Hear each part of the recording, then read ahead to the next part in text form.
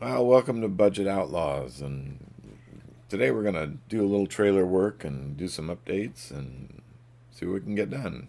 Boy, these tires, we had to change the tires out. They were wasted, but they've been on there for so long that this one just did not want to come loose. Well, I finally gave up and brought them down to Walmart, where I bought the tires online from Walmart, and they wouldn't even put them on. I got them to take the old rim tires off the rim, which was just the one that had a problem. And then I took them home, mounted them up. That was the easy part. So that part's done. Now I'm taking them back off the car because if you remember, this trailer was extremely high in the back. All the engine weight is off. The tranny, the exhaust, all of that extra weight is gone. So the springs are just setting way too high. So I pulled off the struts and I took them over to the bench and decided to cut them down a bit. Took out first a coil and a half, and then another half a coil, so 2 full coils. And we'll see, it still has tension, so it's got more I could take out if I need to. Okay, that wasn't quite enough, so I'm going 3 coils this time. Oh, cutting this will be 1 full coil, that's 2, that's 3. 3 coils.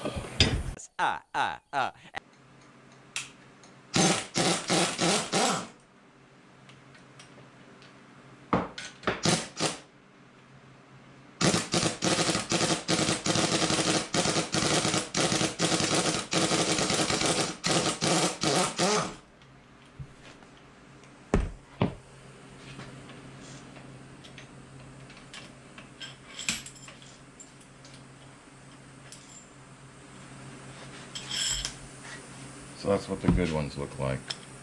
They have a little pin there to catch it, and they're quality so that they don't bind up. But at least now it's not have a gap. The tire is up inside the fender. There's the top of it. So it's a good inch inside there. Let's see what this side is. This is close to the same. Yeah, I'd say they're pretty close. Much better.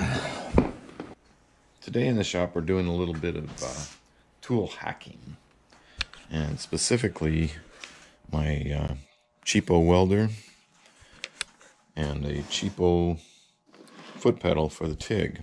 So this particular device is a arc welder, TIG welder, and a cutting torch. And so it comes with different cables depending on the job that you're going to do. And here's the other one. And it doesn't do any of them really well, but it seems to work. And the problem with this is that the foot pedal for this one is, I don't know what that is. It's like 8, 10 pins, and the foot pedal pin outs is only a 5 pin.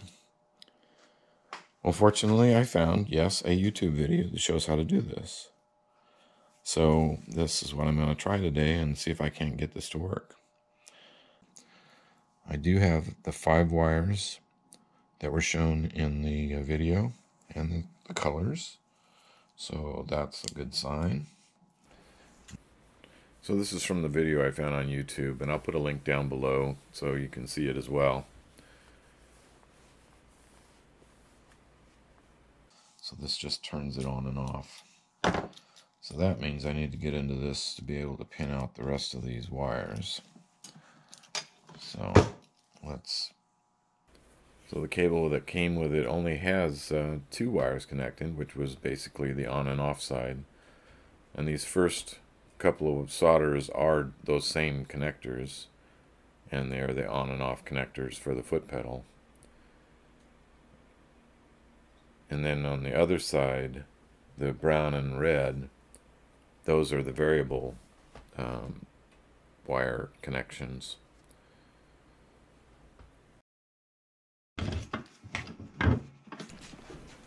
Okay, so after getting all the soldering done, we put a little shrink wrap on it and heated it up, and had to put it in sections to because I didn't have any long pieces, but it works. So finally it was time to test it out. Would it actually work? And yes, it did. Once I finally got all the welder settings correctly, it does work. Now, one of the gotchas to this is that there's two settings. Here's my great TIG welding skills. There's two settings on the welder. One is machine and one is foot pedal. Well, the foot pedal basically controls it from 0 to 200 amps, and the machine uses the dial, so you can't have both. So it's just the way it is. So I will learn to use it as best I can, and in any way I can.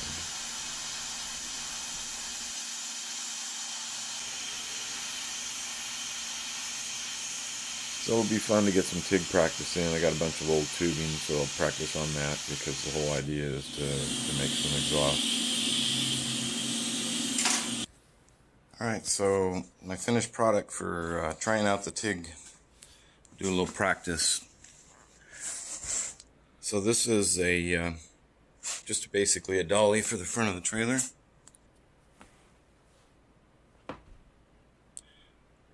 So this is really rough, and it's out of scrap garbage, and my welds are bad and everything else, but it'll work, and it gave me some practice.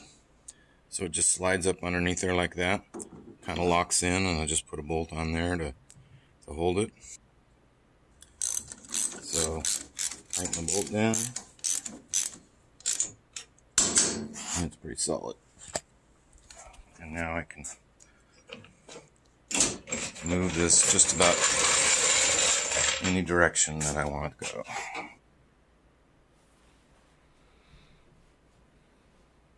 I've got another race coming up this weekend, so that's about all I'm going to get done before the race, and then we'll start tearing into it and doing a deeper trunk so I can get more stuff in there, and elongate it, make it come up here where the tires are, and things like that. Change this front bar a little bit so it's not sticking out so much. So that's about all for the trailer. So stay tuned for some more projects. We finished up the 944, and so we brought in a new 944. So this one we've had for a while, but it needs some updates, and we're not done with the 1.8T. And what? More power? Yeah, stay tuned for this one. This is going to be good. And wow, over 1,000 subscribers. we really didn't think it was going to go this far. We really appreciate your interest, and we hope we can provide interesting content. And I think we got some great stuff in store.